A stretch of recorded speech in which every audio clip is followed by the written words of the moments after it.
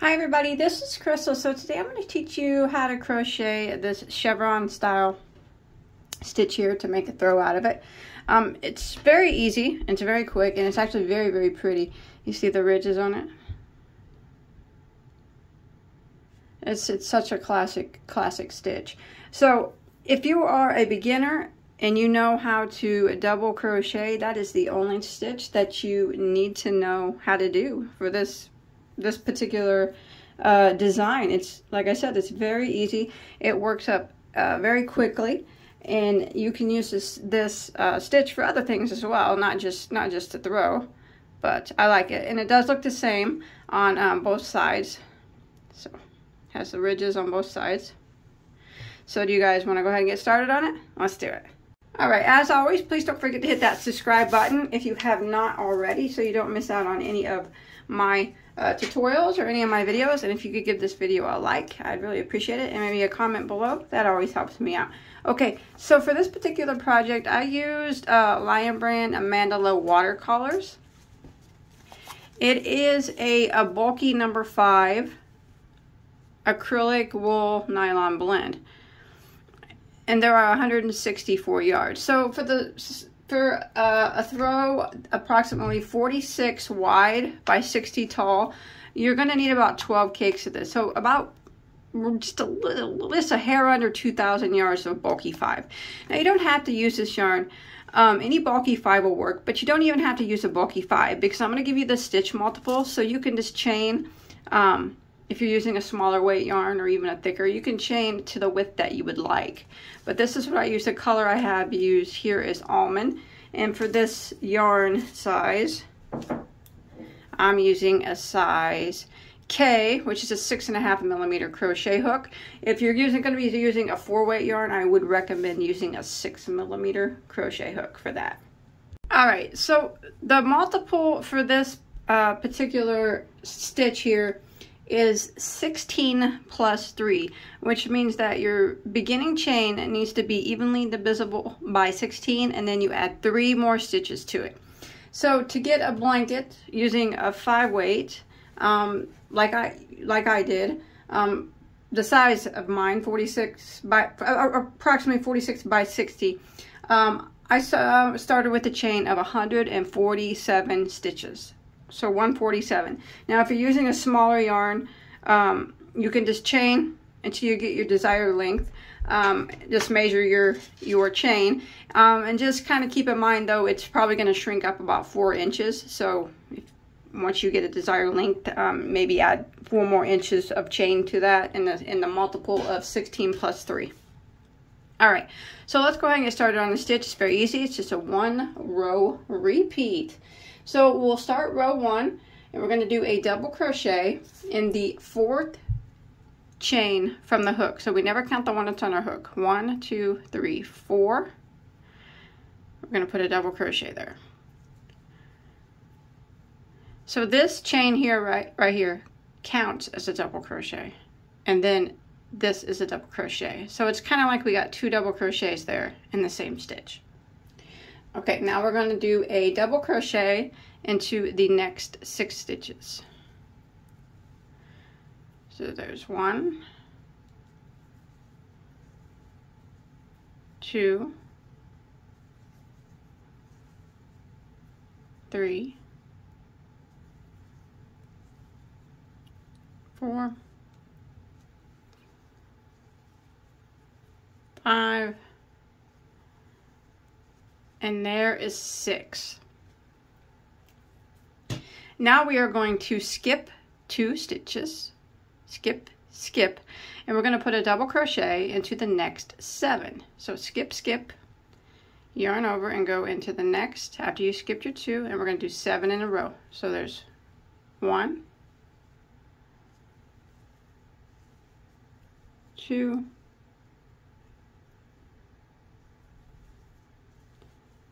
3,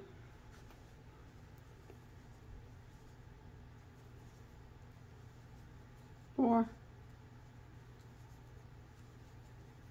5, 6, 7, and now we're going to work a chain of 2, 1, 2, and we're going to put a double crochet into the next 7 stitches. So we're not going to skip any stitches now. We got the chain 2 on our hook. We're just going to go into the next stitch, and we're going to work 7 in a row again. So there's 1, 2, 3, 4, 5, 6, and there's 7. So if you look at what we got now, you can see that when we skip 2 chains, it makes the dip, and when you chain 2, it makes the point. And then we're going to repeat this until we get to the last 9 stitches of our row. So we'll start again by skipping 2, skip, skip, and a double crochet into the next 7 stitches.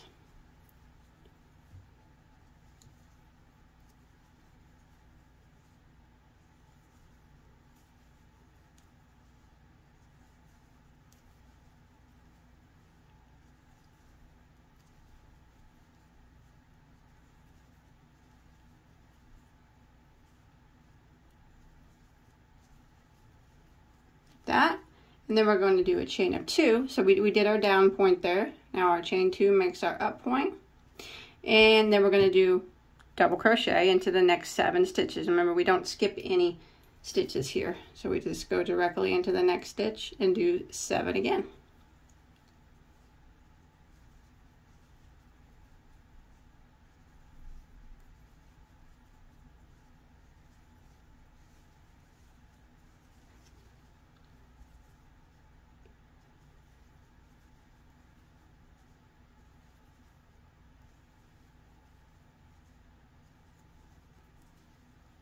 And then that's it. That's what we're going to repeat until we get to our last 9 stitches. So we would just start again by skipping 2 and then do 7 in a row, and then chain 2 and then do 7 in a row. And I'll meet back up with you once we get to the end, or we get to our last 9 stitches of our row. All right, I'm coming to the end of row 1. I have 9 stitches that remain. So I just finished where I did a chain 2, my up point, and then I did 7 double crochets. So now I'm going to finish out my row by skipping 2 stitches, skip, skip, and I'm going to put 1 double crochet into the next 6 stitches.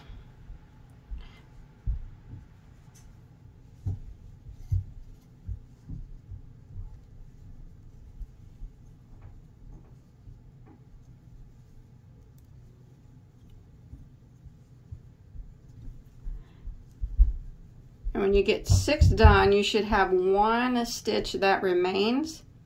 We're going to put 2 double crochets into the last stitch, just like in the beginning. I said that this chain and this double would count as 2 double crochets there. That way the ends match. So go ahead and put 2 double crochets into the last stitch, and that will end row 1. And we'll start row 2. And row 2 is the repeat row for the whole pattern, so you'll just keep repeating row 2. So we're going to chain 1 and turn our work. So from now on, every stitch is going to be worked in the back loop of the stitch. So if you look, you can see that each stitch has 2 loops. The one closest to you is the front loop. The one furthest away is the back loop. We're only going to be working in the back loops from now on. So we're going to go ahead and start row 2. Into this very first stitch, we're going to put 2 double crochets in the back loop. So this loop back here, 2 doubles into it. So there's 1, and there's 2. Now we're going to put 1 double crochet into the back loop of the next 6 stitches. Remember, back loop only. There's 1. Oh, sorry.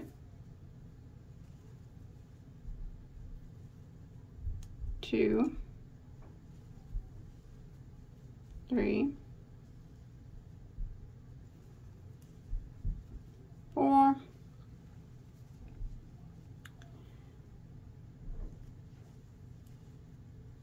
5, and 6. Now we're going to start the repeat of row 2. So we're going to skip the next 2 stitches, and it's actually right here where we skipped the ones before. So you skip these 2 stitches here, and we're going to start by putting 1 double crochet into the next 7 stitches, back loop only. Okay, so skip 2, skip, skip, yarn over, skip, skip, back loop at the next. So here's 1, 2,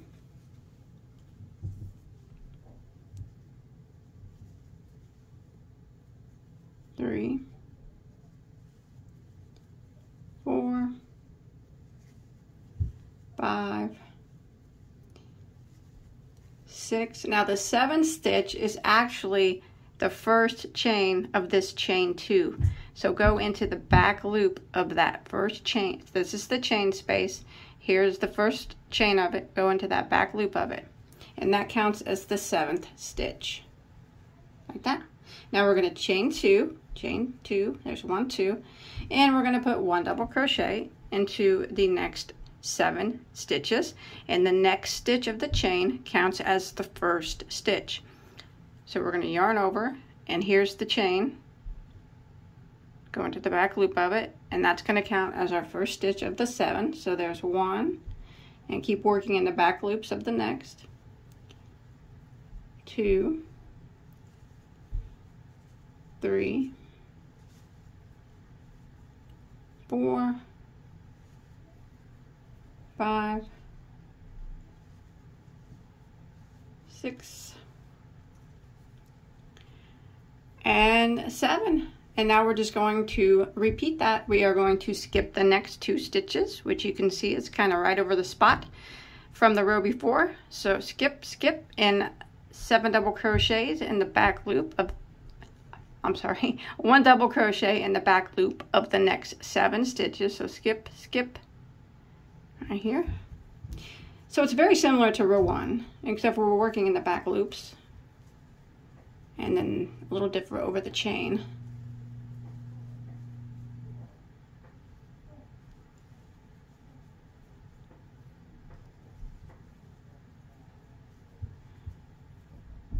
Okay, remember your 7th stitch is the first stitch of your chain 2 from the previous row. Go into that back loop of it. And that'll be that. And then we chain 2 and 1 double crochet into the next 7 stitches. And your first one will be the next chain of your chain 2 here from the previous row. Go into the back loop of it. By doing that, it keeps that ridge from breaking. See that? The ridge doesn't break. It's a continual. If you just went into the chain 2 space, you'd have a broken ridge. That by going into the chain space, it keeps the ridge complete, no breaks. So 7 in a row again, back loop only, and we're just going to keep repeating this pattern until we get near the end of the row.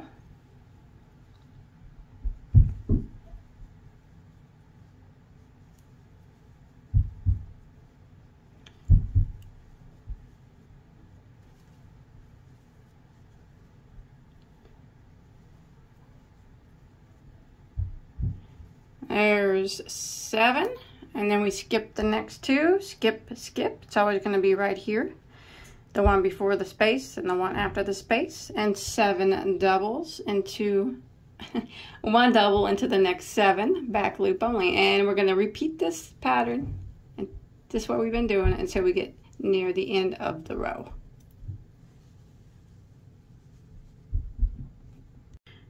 Alright, I'm coming near the end, and here is the last dip of the row. So we're going to skip 2 stitches, and we're going to end it the same way we started over here so they match up. So go ahead and skip these 2 stitches, skip, skip, and we're going to put 1 double crochet in the back loop of the next 6 stitches. We put 1 double.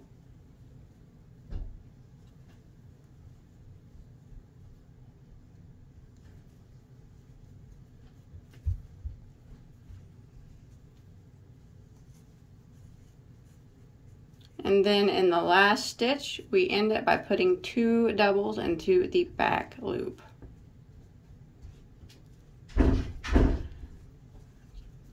2 doubles. And that's it. It's just a repeat of row 2. I'm just going to keep repeating that until we get it as tall as you want it to be. Like I said, for the yarn amount of yarn I said, it would be about 60 inches, but you can make it as big as small as you want. So remember, we're going to repeat row 2 by chaining 1 and turning. Remember, it's always 2 doubles into the first stitch, 2 doubles into the last stitch, and then you can kind of just follow the points from here on out of where you need to go up and down. It gets really, really easy, and it starts to work up really, really quick. Remember, we're always working in the back loops from now on. That's how it's going to be done. 2 doubles in the first, back loop, 2 doubles into the next 6. We're just repeating what we did on the previous row.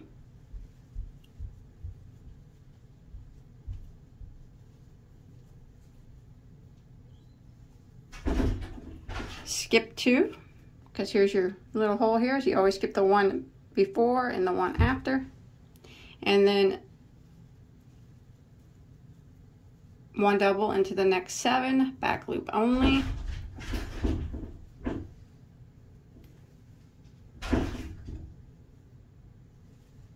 Just like this. And remember, the 7th one is always going to be that chain space from the previous row. When you get to this chain space, instead of working into the chain space, it's just a lot cleaner to go into the chain space, the back loop of it. So that would be your 7th stitch. And then you chain 2, start again, double crochet in the back loop of the next 7. The first one is always the next chain space here. Go into the back loop of it and do 7 in a row. And we're going to just repeat that back and forth, the same, row 2, until we get it as tall as we want it to be. So I hope that you were able to follow along okay. See, the edges are nice and clean. If you want to put some type of border on it, you can. I normally don't border chevron blankets or any type of chevron stitch. Not usually.